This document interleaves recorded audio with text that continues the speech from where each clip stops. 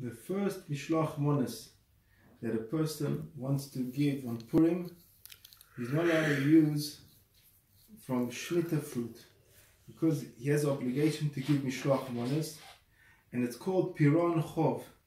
You're giving back your obligation, and you're not allowed to use it with Shemitah fruit. The Rambam brings down on Purim that it's a mitzvah to give as many Mishloach Manos to connect Am Yisrael together.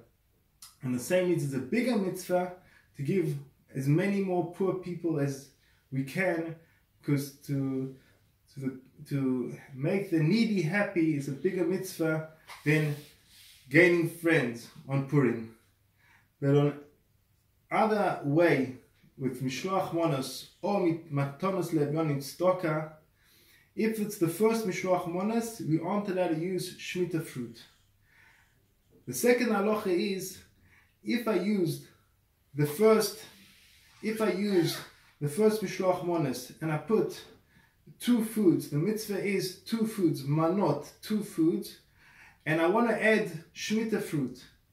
So I'm not allowed to, even on the first Mishloach Manos, add Shemitah fruit, even if I already have two foods over there, two manot, because I'm including the Shemitah fruit in the first Mishloach, and that's my obligation. So I'm not allowed to use Shemitah fruit for the first Mishloach. עכשיו בעברית, משלוח מנות, יש המשלוח הראשון שבן אדם נותן, אסור להשתמש עם פירות שביעיס. למה? כי זה פירון חוב. עכשיו, מה שתוספת, כמו שהרמב"ם כותב, שיש מצווה להרבות משלוח מנות בפורים, בשביל להרבות, לחבר רעים ביחד, וכן לשמח יתומים ואלמנות. אומר הרמב"ם, המצווה הרבה יותר גדולה לשמח יתומים ואלמנות, להחיות רוח שפלים, וזה המצווה הרבה יותר גדולה. המצווה הראשונה, הפעם הראשונה, שזה בתור פירון חוב, אסור להשתמש עם פירות שביעית.